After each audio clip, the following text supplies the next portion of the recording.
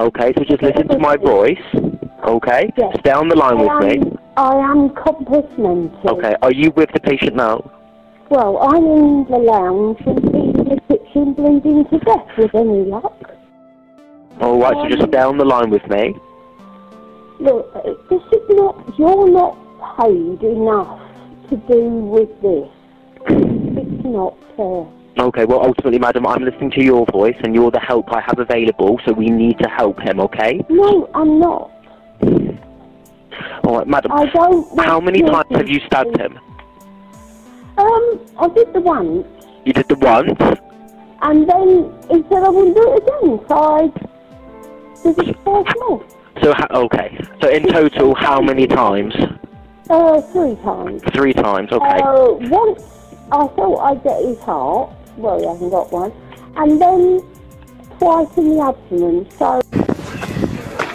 Hey, madam, do you want to just step outside for me a minute? Can you come outside? Yes. Thank you. He's on the kitchen floor. Okay, at this moment in time, okay, if you just listen to my colleague, under arrest with suspicion of attempt murder, mate. Under arrest with suspicion of attempt murder. You do not have to say anything. It may harm your defence. You do not mention when questioned anything you later rely on in court. Anything you do say may be given in evidence. I'll go in and see what they're doing. Yeah. Could I get my coat? Just bear with me 2 seconds. In there. I admit it all. Alright. Just get them. Alright, I want to go in. Alright. No, he's on the kitchen floor. Can someone just stay with Devon while I go in? There's nothing nasty. And I'm certainly not... My coat's in the... Yeah, just wait 2 seconds. Alright, you okay? You alright? With any luck, you'll be too late.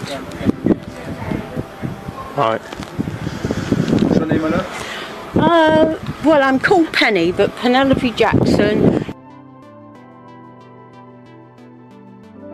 Where do you live there? You do live here? Yes. Can I get my coat? Right, get the ambulance in. Pronto, we need CPR. Don't. No, please don't. Yeah, we need the ambulance in. Should have stabbed him a bit more. We've got CPR being done at the moment. Can we get out in the car? Yeah. Yeah. Penelope, come with me, mate.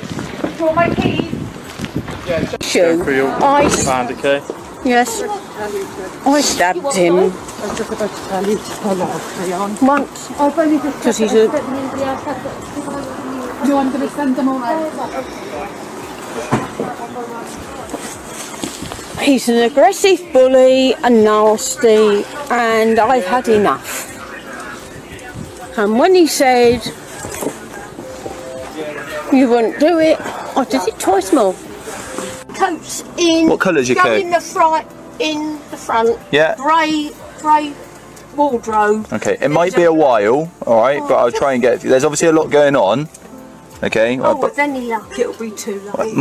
Penelope, my advice is don't talk about it now, okay? No, I have no intention of not agreeing to what I've done. Okay. I know what I've done. Alright. And I know why I've done it. And if I haven't done it properly, I'm really annoyed. Alright, Penny. I'm further arresting you for murder. Oh, good. I've already cautioned you, Yes. so your necessities for your arrest is for a prompt and effective investigation and stop further harm. Sorry, that one's a bit tight. So, Penny, We're gonna move them to the rear in a minute. The DO's just come out to check your temperature, and then we'll move you in. And then mind we'll your go head. there. Just stay there for the time being. All right. I wouldn't buy my slippers. Penelope and David Jackson has been married 24 years. To their friends and relatives they were a happy, married couple, a sociable and gregarious wife and a quiet, unassuming husband.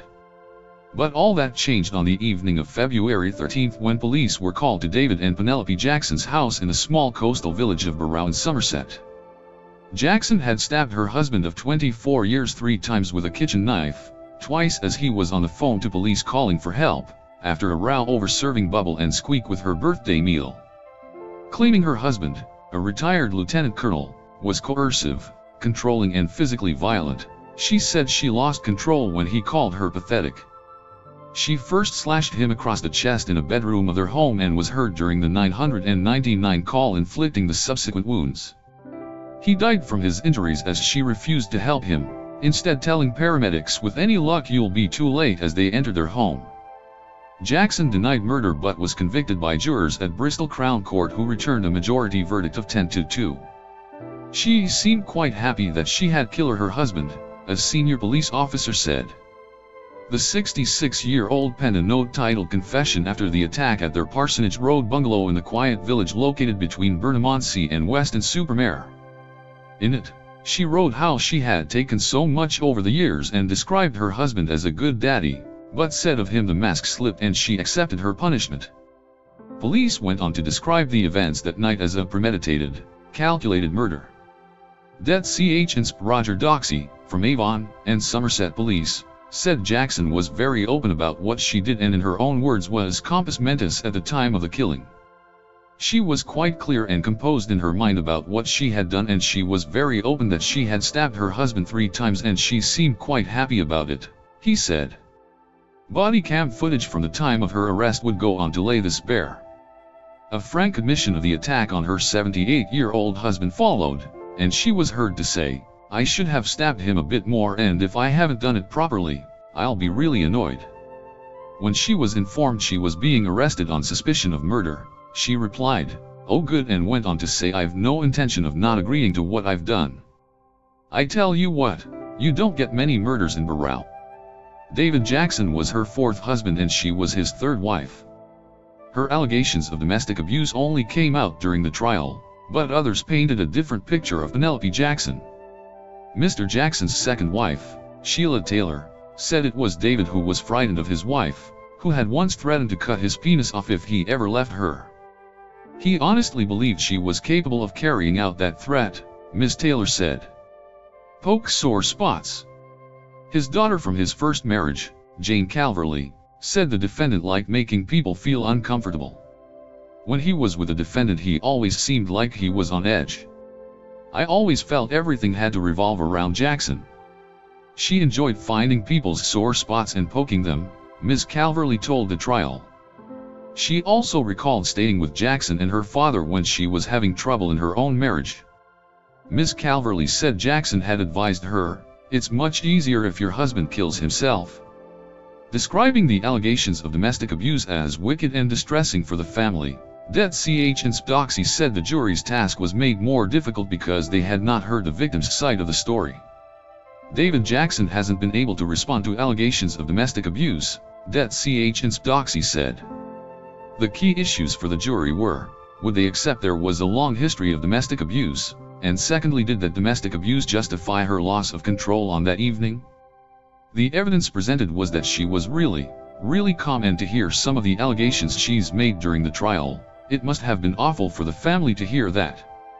She stabbed him not just once, she went back and stabbed him twice more and she wanted him to die. It's really clear from the evidence.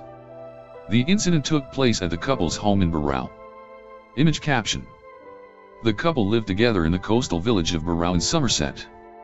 In public, the couple gave the impression of enjoying married life, with a number of friends and relatives providing testimony to the effect they never saw any signs the couple was unhappy. Daughter Isabel Potterton, 31, said her parents seemed to be enjoying a happy retirement but often bickered over small things, with her mother's temper flaring and quickly passing, while her father had a tendency to sulk. Son-in-law Tom Potterton told the jury he had seen the couple arguing but it was relatively short-lived and forgotten about and nothing he was concerned about. It was following the row on Jackson's birthday about serving bubble and squeak with a steak dinner that sparked the events of that night. Angry at the choice of side dish, he got nasty, ruining her birthday, Jackson told jurors. Soon after, she lunged at him with a kitchen knife.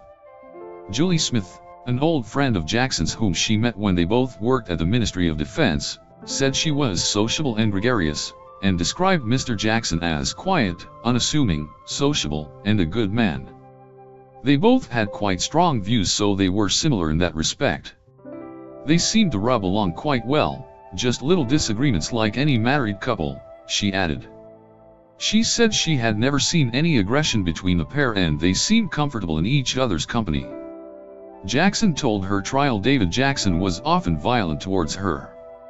A neighbor in Barrow said he often spoke with Mr. Jackson, whom he described as being a good friend. We got on very well. He'd do anything for me. Most mornings I go out and we'd have a chat for a few minutes, and to be honest I couldn't ask for a better friend, he said. Det Ch and Stocksy said the families of the Jacksons were being supported as the case had been horrendous for them, and nothing could take away the pain they had endured.